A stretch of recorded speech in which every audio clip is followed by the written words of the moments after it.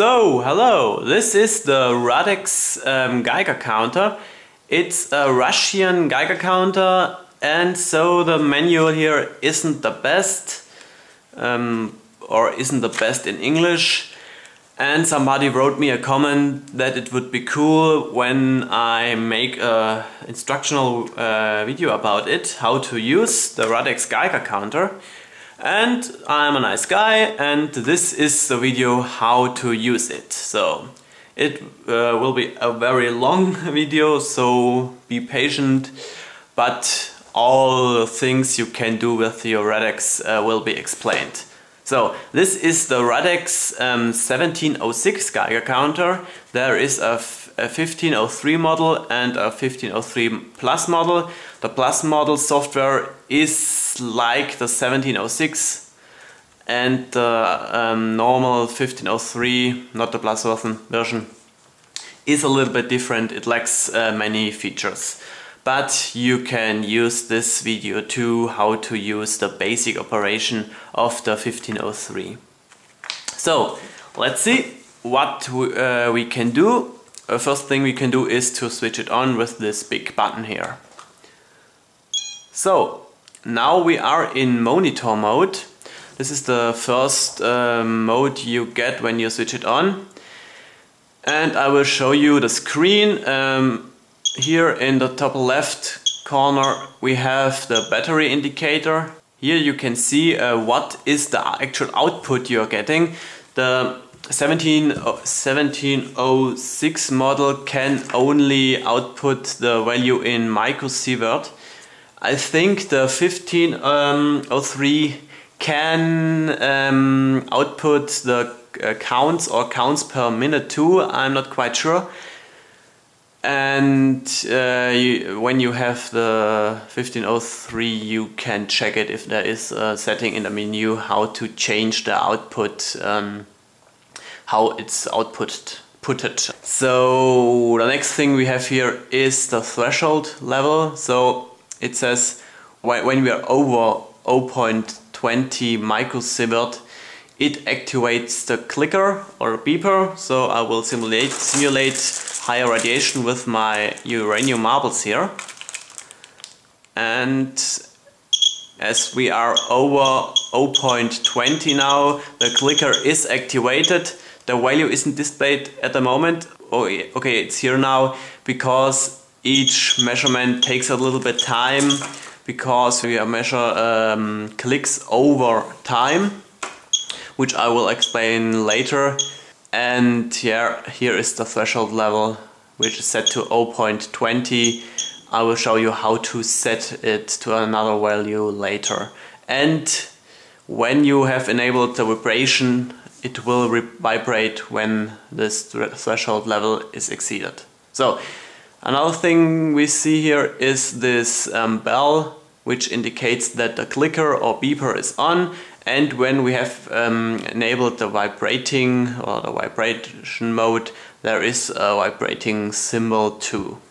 So next thing is here the big number, which is the output value. And we have, similar to a mobile phone, explanation what button does what functionality.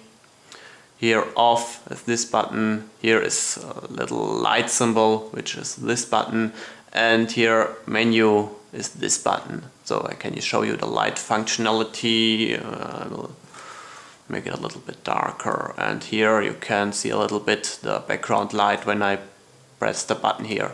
So the next thing here is this square.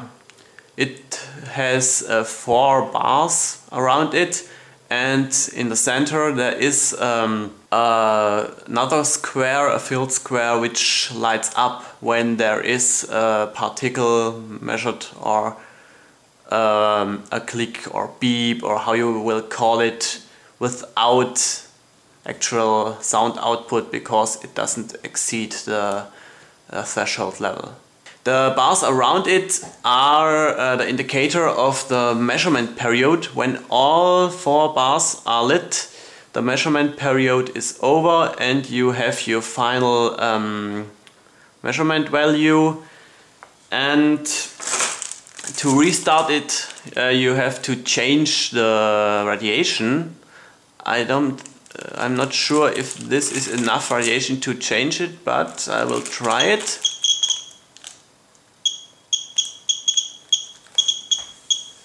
And the measurement period should be start again. Yeah, here you can see we have the first bar, which indicates the 1/4 of the measurement is over, and when we are waiting,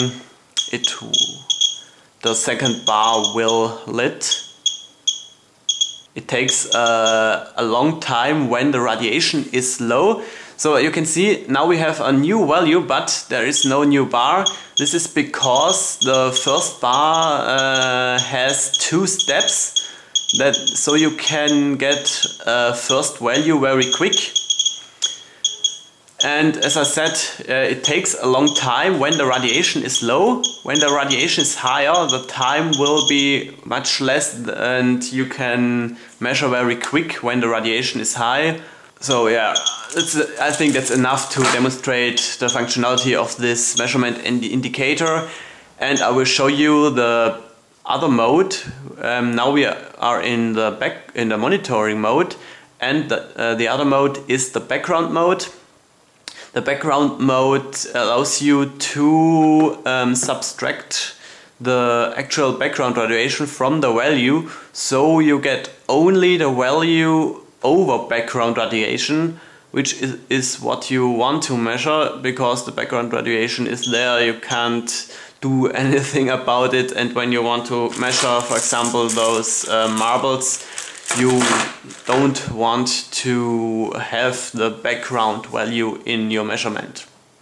So I will show you how to activate the background mode,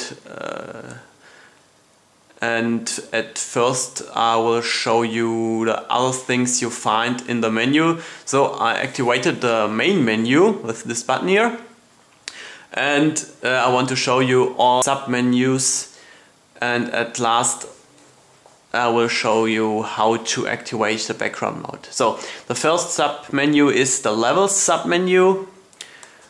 Here is the threshold setting I told you about, which is set to 0.20, and here you can change it to off, and when it is switched off you hear every click of the Geiger counter. So it's very noisy, and in a normal environment you don't want the Geiger counter to be noisy.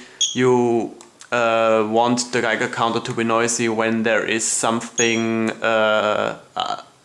which is normal. So you go into the levels menu and activate the threshold and set it to, let's see, 0.20, which is a little bit over the background radiation here in Europe. So here I set it to 0.20.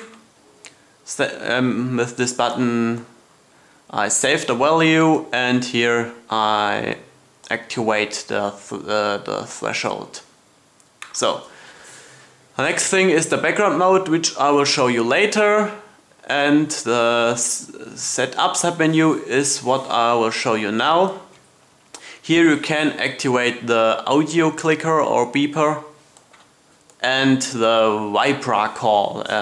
Basically it vibrates when the radiation exceeds the threshold level. So you can deactivate the audio and have only vibration, so you can put it in your pocket and you will be alerted when there is higher radiation as normal. So I will activate the audio again and will switch off the vibration. So, and with return you get back to the main menu. The last submenu is the service submenu, which shows you the service address of your wholesaler. Now it's time to show you the background mode. So I will go into the background submenu, and here you can switch it on or off. And to use the background mode, you must measure your actual background radiation on different points in your measurement area. So you go to background and go here to change, and there are 5 different save slots in which you can save those values.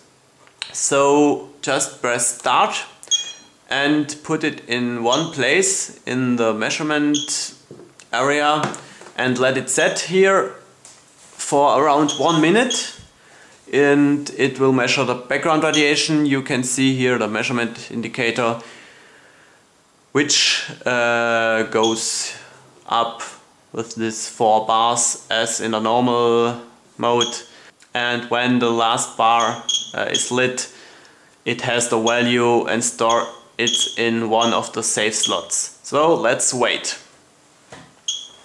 And with the magic of video cutting, I will change the time for you, and it's not necessary for you to wait. So let's make it happen. So magic happened, and as you can see, here are 3 bars. So there's only 1 bar left, and then the measurement is over, and we have our first background radiation value stored in the first save slot. So here you can see my background radiation of 0.11 is stored in the first slot.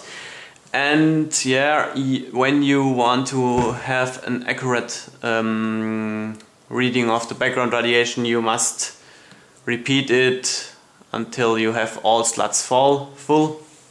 So I will use this one value to demonstrate you the functionality of the background mode, and I will go here to end, and the background mode is switched on now. And with return and exit, I'm in the main operating screen. And let's see, until we got our first value. I will rise the radiation a little bit. So, yeah. Let's see what we've got new here. As you can see, we have a new value here, which is titled noise, which is the background radiation, and the value here, 0.10, is only the radiation which is over background. So we have in a total radiation of 0.21, which is indicated by this noise value.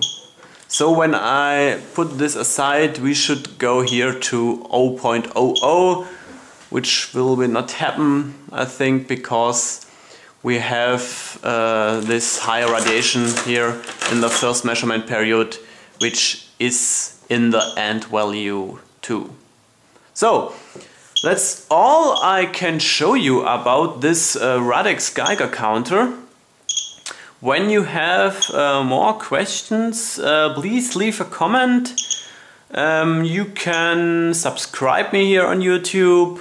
I will make other interesting videos in near future too. And yeah, when it was helpful, please leave a comment. And when it wasn't, please leave a comment too, so I know what I can make better. Yeah, here is the speaker.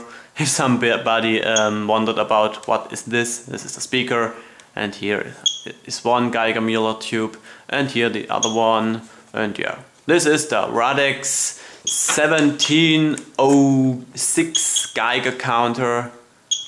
It's from Russia, and yeah. Bye.